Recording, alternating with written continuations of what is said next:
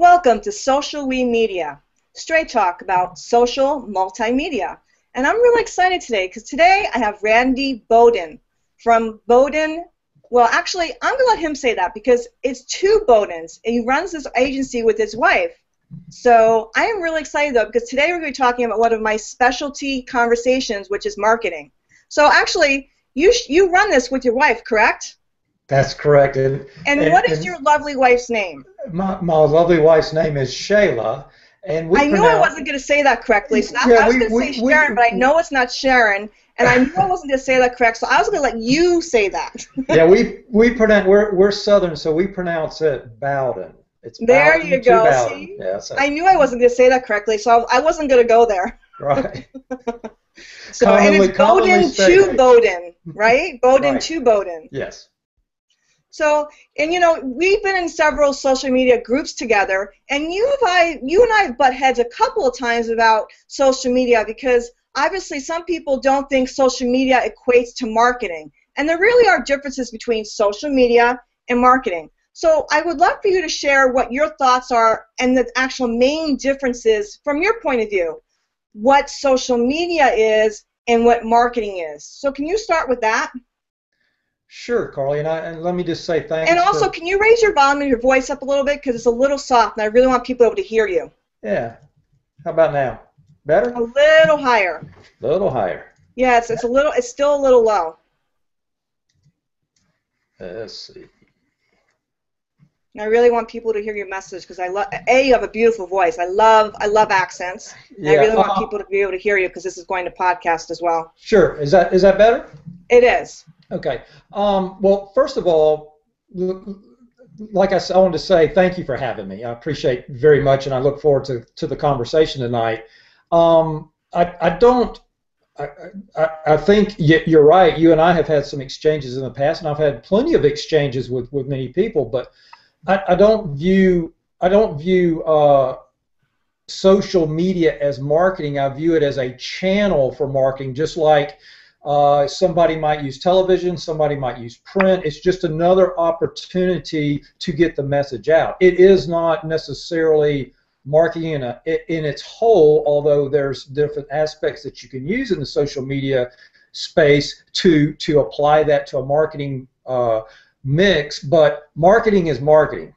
Then you have all the components that you put together. Social being one of them that's very important today because I mean, that's the hot item. Not necessarily that, and I think some of my angst comes from the folks that tend to rush into a client or a customer and say, hey, you've got to be on social media, you got to do this, and you got to do this before they've ever backed up and even ask, you know, what their strategy is, what their plan is, what their overall mix is, and what they're doing. Because some social platforms might not fit all businesses the same way. So it's a valuable component. It's just not the end to everybody's marketing dilemma that we all have played in forever. So it's an exciting platform. I love to dabble in social. It is the conversation of every day. So and finding new and better ways to use a social channel to integrate it into an overall marketing plan that you develop, be it, you know, where it might run with a just say a brand, say A&E Television might run a social campaign that interacts with a television show that they have going. Those type things where you're pulling and you're utilizing that second screen to market to. That's the benefit of social today. So actually, let's back up a little further. For some people, they might not even know what marketing it is. So can you actually give a definition of what marketing is? Because you would not be surprised, actually. Some people don't even know what marketing is. So, you know, a lot of people know what social media is.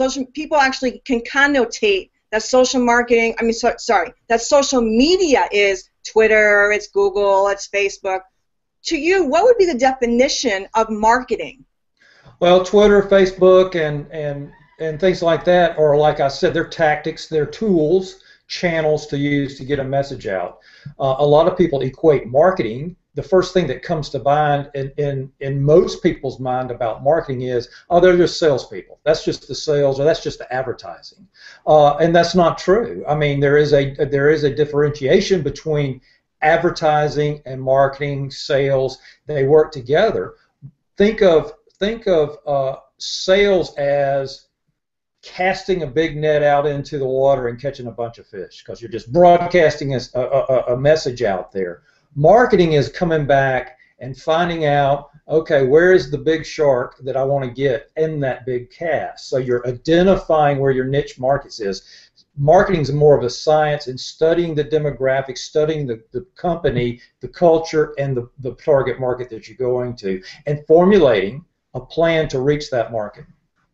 So basically what you're saying is marketing is more creating the blueprint or the plan as to what you're going to do to reach your market. Absolutely, but what people have to understand about that is it's not just, well, I've got widget A and I'm going to put an ad in a magazine and sell it. I mean, it is, okay, it's the story of the company. How did you come up with widget? How do you build that? How do you build that culture to communicate today, especially build that culture to communicate that product so it develops an affinity in the consumer or the potential client's mind? Because what you want is, when they see your product, you want them to feel akin to you. So that is marketing, building that. So then when you understand that, you use that plan, that blueprint, to develop your ad materials, develop your sales materials, and go forth and prosper. So with your company, what would you say is your specialty? What are you known for? Well, I'm known for a lot of things, but I'd like to say that I'm known for creativity. I like to understand a business and walk in and find out, what they're about, what their current culture is about, what they think their current culture is about. Understand that. A lot of times a consultant or a marketing person or outside firm comes in and the person says, hey, I've got this product, please help me sell it. And it's not that easy, because you do have to step back and you have to identify that. I think a lot of people come to market, they have never really even identified who their target market is. They don't know their customer. So you have to identify that and then take that and build on it. So I think my idea is to come by, or my skill set would be to come into a business, learn their culture, learn their people, develop a plan that will take their product or their service out in the space and be successful with it. Now, from my personal perspective, I have found LinkedIn to be a better model for business to business. Would you say that you find that to be so? Yes, I would probably agree with you. But I tend to think of LinkedIn as it's an extremely powerful platform, but I place it more on the professional networking scope, in that it is more of a vita to what you've done in your background. Now, it has morphed over the last year or so more into just generating, and they're getting some real good buzz because of their news feeds. Because what these channels want to do is they want to capture and keep you there, and they've done well at that. But I personally treat LinkedIn as my personal, active, living resume of what I do. I don't really populate it with anything other than me and my content. Now, on my other channels, I might cross-share and curate other people's stuff and share it that way. But on my LinkedIn, it is me, my company, or my wife. That's how I treat that channel. I do it that way. That way, if some business to business is trying to do business with them, they can come to that thing and they're going to see Bowden to Bowden in that feed.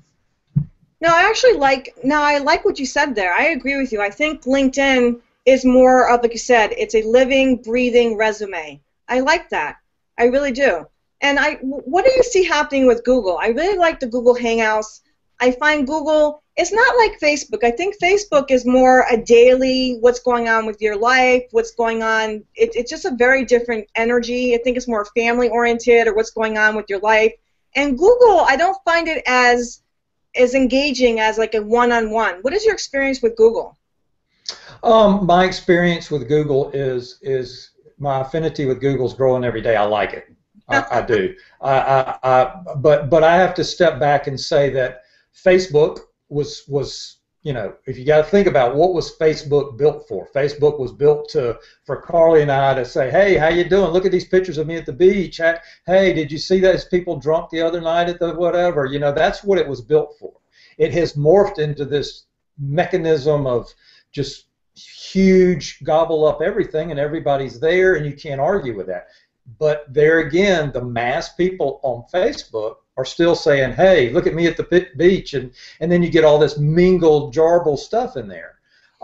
Twitter probably, if you asked me, said, hey, if you got to do away with everything and only keep one, I would keep Twitter because it's a live, living, breathing newsfeed to me. I like that. It is quick message. Twitter. You and I can talk.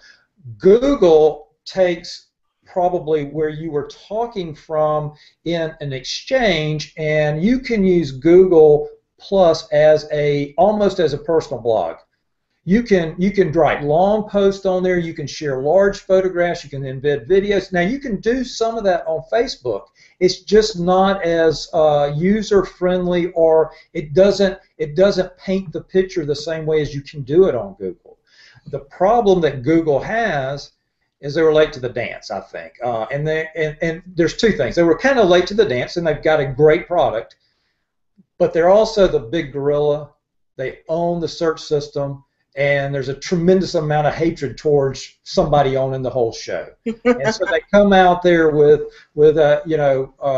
for some reason you can't beat Google, but some people think they can, or they'll just ban it or whatever. So I mean, there are winners. Google's a winner. I like and this Google Plus Hangout that has come along is phenomenal. If you just sit back and let your mind kind of run with that, you can develop, just like you've developed these platforms where you're interviewing and you've got several different likes that you do and you segment them out. I'm doing one where I try to interview people one-on-one on that, and I participate in several others. But you can get into, happy seniors, whatever, and you can get 4 people developing, and you can have cross platforms and things like that. It's just phenomenal what you're able to do.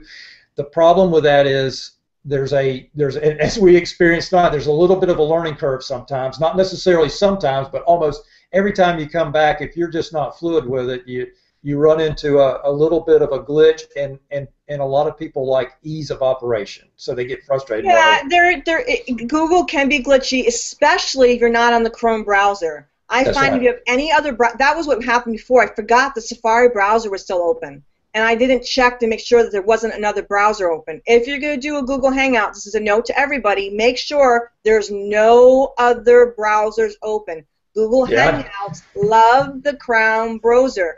Yeah. It likes the Chrome browser only. If there's any other browsers open, it gets glitchy and it just gets really quirky. So that is a little tip for people that want to do Google Hangouts. So I really do. I love Google Hangouts, and I agree with you. It's a lot more user friendly, especially for having beautiful large photos. I think Facebook is really great. I think that Facebook people need to learn what to share and what not to share in terms of rants and putting up stupid photographs that get you into trouble where they think that nobody sees them and they do. I think that's the culture we live in. That is what's happened with what we are. Civility's kind of, I think you and I might have exchanged this once before, but civility's kind of gone away, and I'm kind of an old school guy. I don't mind. I try to steer away from politics. I try to steer away from various things that would be temperamental. But it seems that I think I wrote a blog post on this maybe last summer about if you say something positive, you'll get like 20% response rate. You say something negative, you'll get like a 90% response rate. So it just fuels somebody's having a bad day, and they slam XYZ brand over there, and as soon as they do it, I mean, it's just whether they've got a dog in the fight or not, everybody just piles on, and I have a bad taste in my mouth when I see that happening. Now, sometimes XYZ brand needs to be bashed. They've done some bad stuff, but they can, they get eviscerated before they even get a chance to say, wait a minute, that was not correct. So they're already slammed. The tweets are out and the posts are out and the pirated picture or something like that. And it's just you do have to be on your toes and pay attention to it, because it can be a cruel world to individuals as well as brands. Well, that's the funny part. It's kind of like some people think bad publicity is good publicity because they're getting attention. And for me, I don't post anything that's even slightly overtly sexual. I mean, I know someone that actually, you'll laugh at this, I know someone that actually posted a picture of a bathtub with candles. And I said to her, what? And she's a female. I said, what are you doing? Inviting. Leaving yourself open for Pandora's box of comments. So, of course, what happens? A guy comes onto her page and goes, ooh la la, and this left open for a whole Pandora's box of comments. I don't post anything even slightly overtly sexual, nothing religious, and not even jokes, because what I may find funny, someone in Europe may find offensive. So it's like, why even go there? Well,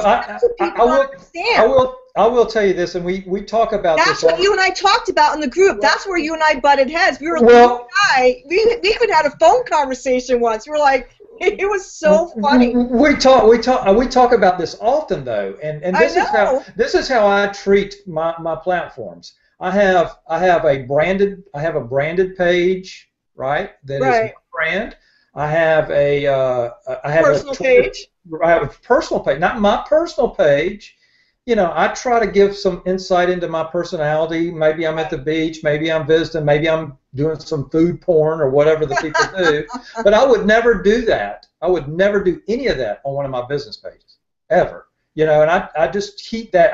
And really the only one I do it on is on the Facebook personal profile page, is where I kind of share that. Now, I do see somebody go on there, you're looking at a Facebook page and there's something that might say, that might offend you, or you might see it as maybe a little bit off color or something like that, and then they've put it over here, they've put it over on this platform, and they've just broadcast it across the whole spectrum. And I tend to think that's how you get people jazzed up about it a little bit, so. And I love Twitter. I don't watch the news anymore. All you have to do is go on Twitter. It'll tell you any news you want to know, just go on Twitter. You'll find out when the latest bombing happened. You'll find out who got elected. You'll find out what happened in China, Japan, Europe. All you got to do is go on Twitter. Anything you want to know, just type in the hashtag, type on the country, and you'll know anything you want to know. So I love Twitter for that. Yeah, I posed a question in a hangout I was in earlier today to the group. I think we were off air at the time, but I said, what do y'all think the most powerful platform is out there right now? And naturally, what do you think everybody said? Facebook, right? Facebook. And you can't argue with the volume of people that are on Facebook. That's true. But you cannot argue with the power that a tweet has. Absolutely. And what Twitter did, Twitter revolutioned the news cycle. It took the news reporter and put it in Carly and Randy's hands. Exactly. Because I might be standing there, just like I saw the other day, a backstory on the Boston bombing. Exactly. As soon as that bombing happened, there was people tweeting those pictures that the police were using and asking, and it was all done. I mean, a lot of that was solved through tweets. And you just think about the incidents around the world. So to me, I'm a Twitter fan, and I like that. I like exactly what you just said. Anytime, 24/7, you can get on there. You can find out what's current. If something happens, if you're following the right source, an interest of you'll get it if you're paying attention to it. Now, how would you say? Here's the part I want to tie back into marketing. So, what are 3 valuable tools or tips that you can give people that how they can wisely, and I mean wisely, use social media? Now, obviously, you'd need to know a company to actually say, okay, these are the platforms for them to use for their marketing plan, and we obviously can't do that because you don't know the company. However, how can you give them 3, so we're going to generalize this, 3 wise tools that they can take from social media to apply towards marketing? Well, I'll just do this. This would apply to whichever brand that you were thinking about. Right. Okay. And 2 is to be there, to be transparent, and to listen. I mean, Okay. you have to be there because, and when I say that, and I said this earlier, if you've identified that you're selling widgets and you've got a pretty good audience that follows a group on Facebook or Twitter or something like that, you're going to have a percentage that are on Facebook, a percentage that's on Twitter. So accordingly, spend your time in those channel markets, right? But you got to be there, okay? And when you got to be there, you got to listen and you got to respond. If they engage with you in any kind, negative or positive, then you got to respond, because if you got to look at those negatives as opportunities. If you're doing everything right and you get a negative response, that should be food for you to go back and say, how do I improve that? Instead of looking at it like, well, that's just some hothead.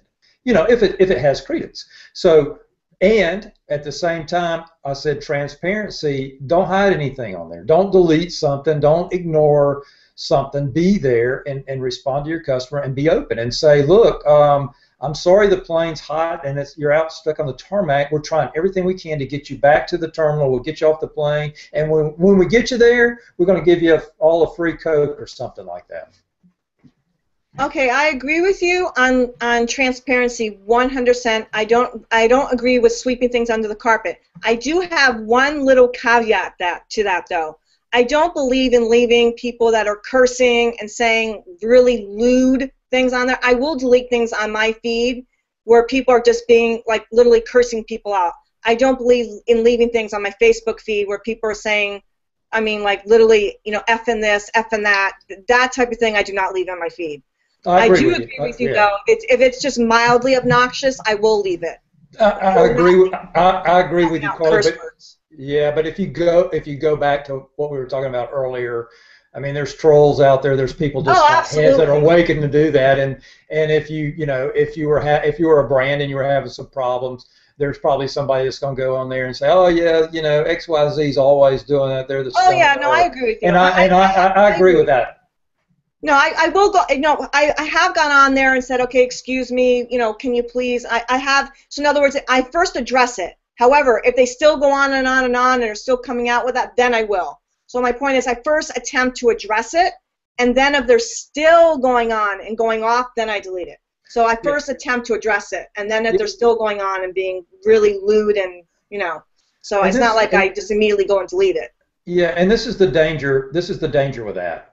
Not necessarily, but this is something that you need to be aware of that, or everybody. I know people cut and paste. I've seen that too. Well, yeah, but what I'm saying is Twitter has a policy that they could go on there and f this to Carly all they want, and unless Carly says something, they're really not going to take anything down. Exactly. And you can say something and they'll take it down. The only problem is once it's out there, it's gone. Oh, did you know that? You can never delete. Wait. Once something's out, well, Twitter. That's different. You're talking about Twitter. I'm talking about on Facebook. Twitter, you can never delete. What was it? I forget now. Once something's tweeted, it's tweeted forever. That is true. Once something's tweeted, it is there forever, and you can never delete a retweet either. Yeah, and Facebook, if somebody screen captured it, they can get it down. That's Facebook there can take it down. Absolutely. So. I've seen captures from screens. Oh, my God, that would knock your socks off. Absolutely. Yeah. So that is absolutely true. I mean, there are ways. I mean, you can block someone. And that's the other thing, too. I don't believe blocking. Let's talk about blocking for a second, because this is really important. Do not block someone just to block someone. First, now I also believe if you're giving someone feedback, don't do it by an email. Go in an email, say, Randy, I would like to have a phone conversation because I really would like to resolve this. Have a phone conversation. Don't just block somebody. Sure. And if you're having an issue with someone, first just unfriend them. You don't need to block them. Only block them if it's an absolute necessity. Right. You don't know what they're doing behind you. If you block someone, you don't know what they're doing behind your back. Just unfriend them. However, if I inbox Randy and I just tell him off in an email, first of all, if I inbox him in an email, what he reads and I read, 20 people can read the same email, and we're all going to get a different, like in our head, we're all going to read something differently. Have the phone conversation. Okay? Like, do that first. Don't just go, Randy, you're an idiot. Don't. Well, this is what I think that is so exciting about social media. And also, we can do this. We can have a Google Hangout and resolve something. That's true. But this is what, and this goes into that. Social media is taking us back to old school marketing. It is one-on-one conversation. It's a community. It is, hey, if I see something and somebody's recommending, a certain tire that I need for my vehicle.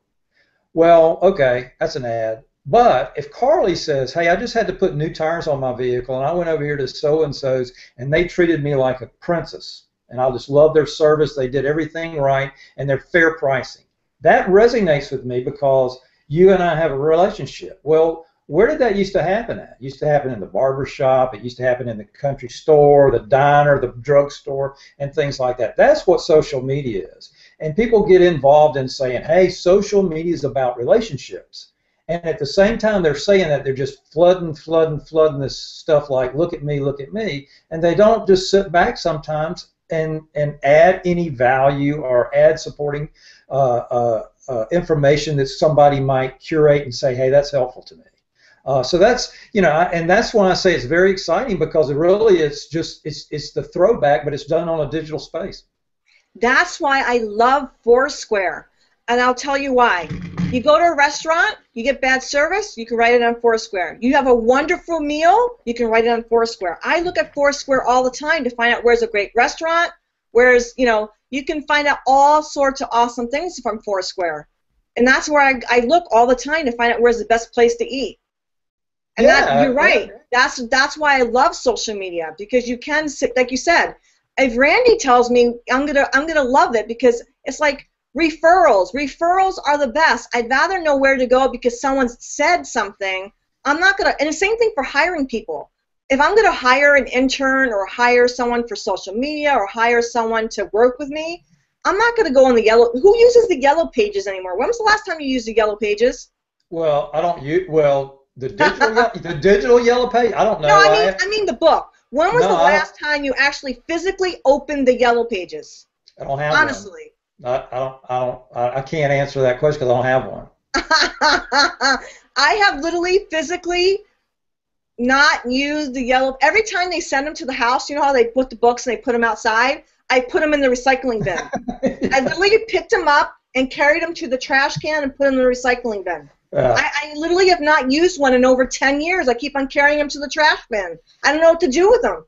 I have not physically used the yellow pages. I'm either on my iPhone, asking Siri, or I'm on the computer looking up in Google, and way even beyond that, I don't even do that anymore. I ask a friend. I go online, I type into one of my friends on Facebook or someone, hey, do you know someone who does so-and-so? Who would you suggest to do this? Who would you refer for this? Who would you refer for that? Because I'd rather someone refer me somebody.